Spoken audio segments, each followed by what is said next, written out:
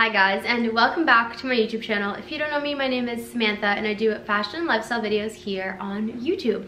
I know it's been a while, but I'm happy to be back because this will hopefully be a new series on my channel where I get to show you all of the new things that I've been loving and all of the old things that I'm still loving. I think that just as it's important to introduce new beautiful pieces into our wardrobe, it's also really important to know how to be able to wear the pieces that we already have. And so I think this will be a really fun way for me to be able to share how I transition older pieces from one season to the next, or perhaps even if my style has changed a little bit, how I can take an older item that I used to love and maybe not so much, how I can take that item and restyle it in a new way that makes me feel beautiful. But anyways, before I start the video, don't forget to subscribe, as I would love for you guys to join the family. As well, I will leave my Instagram somewhere up here for you. That way you guys can follow me over on Instagram as well. But anyways, let's get into this Shopping My Wardrobe series. First up in this video is going to be a couple accessories. This is the fun part about this series, is that I get to show you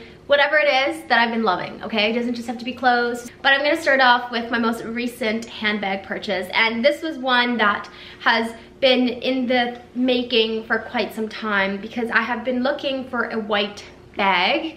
And I will show you a couple pictures here of styles that I had been eyeing up. I'm very picky with my bags because I like them to be very functional. I wear my bags all the time. I do a lot of walking with my bags, so I always want to ensure that I'm buying a bag that is going to get used. Let me introduce to you my Dior saddle bag. Now this one is in the white leather, and I believe, and it's kind of confusing, this is the large size, but when you go on the website, this is just called the saddle bag. I believe there's a mini saddle bag, there might be even a micro saddle bag, but this is just the saddle bag. It doesn't have like a size within the name.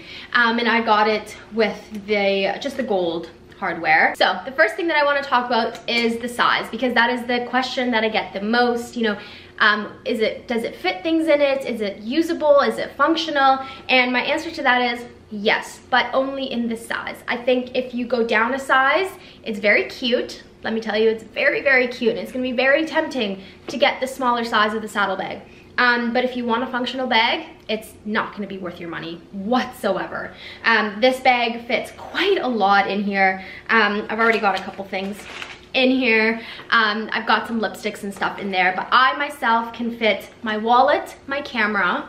I've got an iPhone Max. I think this is a 12 Pro Max. That fits in there seamlessly, and I can also fit my wallet and other little kind of knickknacks in there. So it's quite functional in that sense. And then when it comes to actually wearing the bag, it's really flat, which is really comfortable. Some bags can be really bulky when they sit on your hip, and that can be very uncomfortable. This one's really nice because you can see it does bend in quite a bit, and even when it's quite full, it's still quite comfy. Unfortunately though, this bag comes as a top handle. Now, I have a wonderful sales associate who sat down with me and really thought this bag through with me. And he essentially said, look, if you're someone who wears top handles all the time, you know, this one really comfortably sits on your shoulder. Like I said, it's really flat. It's really comfy to wear as like a shoulder bag.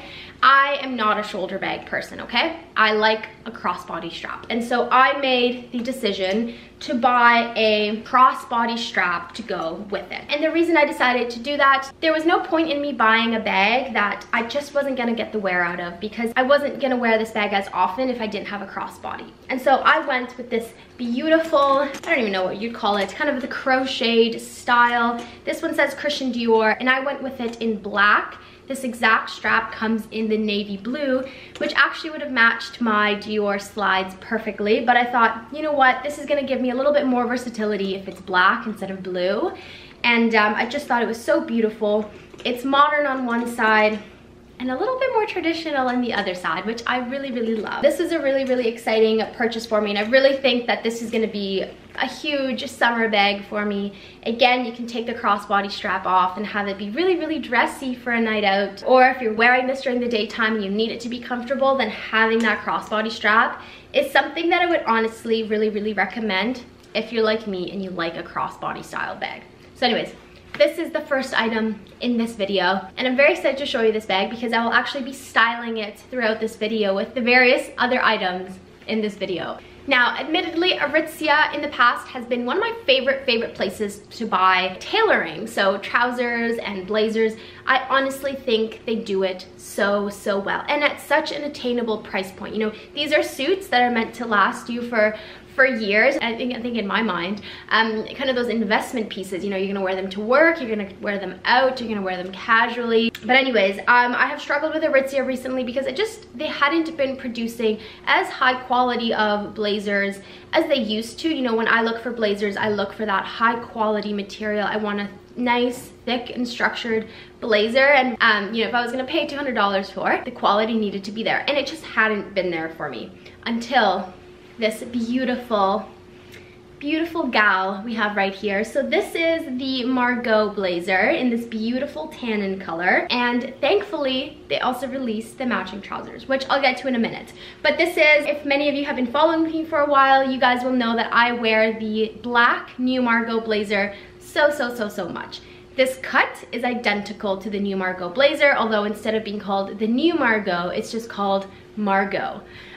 She comes in multiple colors, but I chose this beautiful kind of tannin color just because I thought it was going to be very beautiful for spring and summer. You can pair it with black or you can pair it with white, and again, you can wear each piece individually. So yeah, so that's the first piece, and for both of these I got a size 2. Let me show you the trousers from this set. All right, so we have the trousers here. As you can see, they have a beautiful color, and I'm going to take them off this hanger for you guys to see. So here we have the beautiful trousers. Now, for my Aritzia lovers, you will probably already have recognized these trousers. These are the effortless trousers. Now, these have been all the rage on TikTok, on social media, for a good reason. They're a very beautiful fitting pant. The only reason I didn't typically love the effortless pant was because of the fabric. It was a very thin fabric, and I didn't love it. Again, like I said, when I look for trousers and blazers, I like that very structured material. So that's why I never went for the effortless pant. But thankfully, they have launched a smaller range of the effortless pants in totally different materials.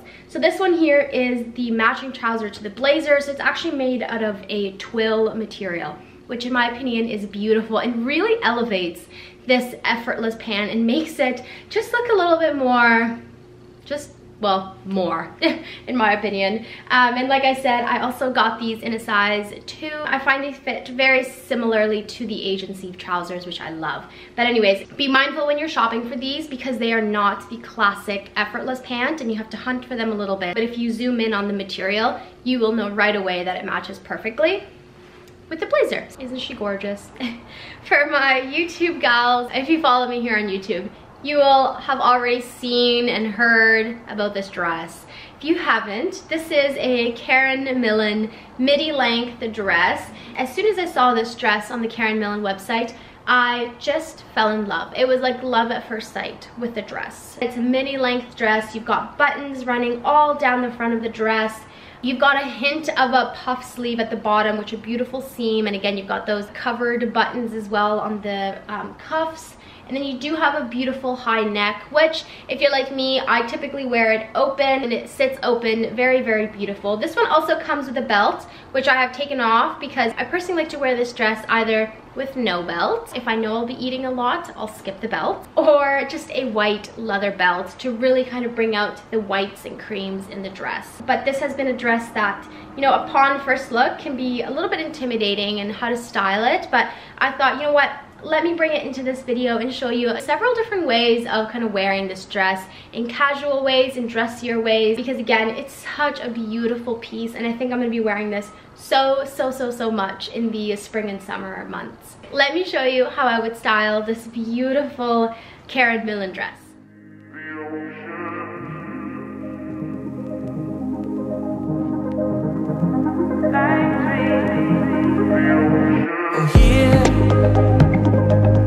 The ocean is near, where you dug a hole and buried my fear.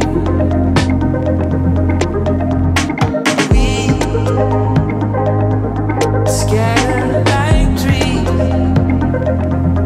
sometimes in light, but I'm down all the time.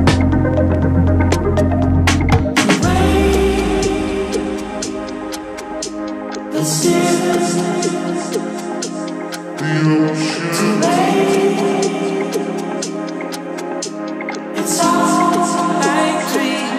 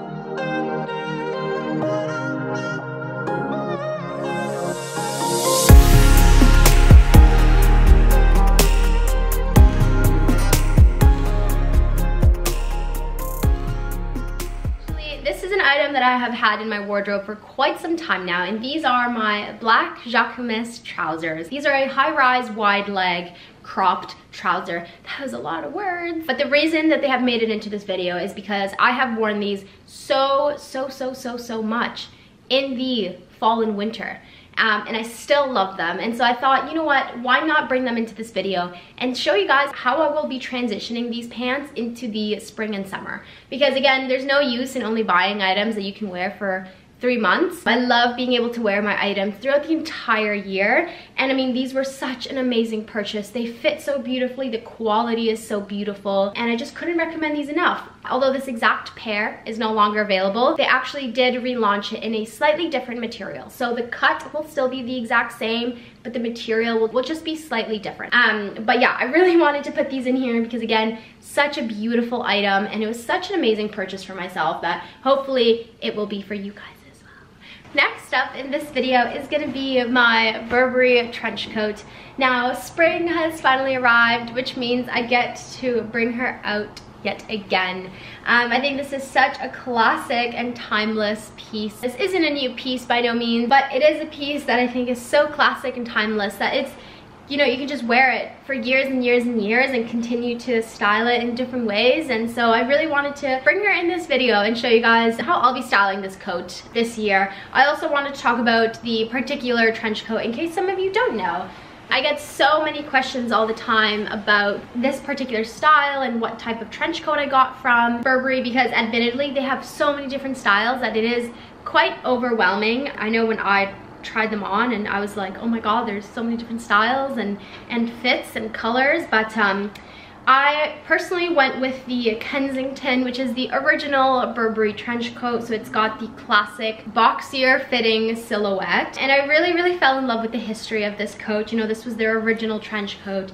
It's got all the original detail. The second reason that I decided to go with this particular style was simply because of the fit. I really wanted a trench coat that was going to be very kind of like relaxed fitting. It was supposed to just fit comfortably over top of sweaters and whatever I was wearing. And the other option that was offered to me was the Chelsea. Now the Chelsea is their newer trench coat designed for women, which is a little bit more tapered around the waist, just a little bit more form-fitting all around. And although that trench coat looked beautiful, I feel like you lost a little bit of that like traditional trench coat look. On top of that, myself being a little bit more on the petite side and having like a really tiny waist, bigger boobs, the Chelsea trench coat actually did not fit my proportions very well. There was never really a good fit with the Chelsea. I either, you know, had a size fit my waist and was only able to wear it open because it wouldn't close over my boobs, or I'd have to go up 2 to 3 sizes for the trench coat to fit my boobs.